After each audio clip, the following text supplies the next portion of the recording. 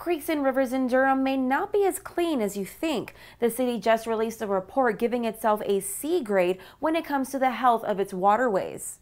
According to the city, its creek water and river waters were not as clean as they should be, and they lacked aquatic diversity.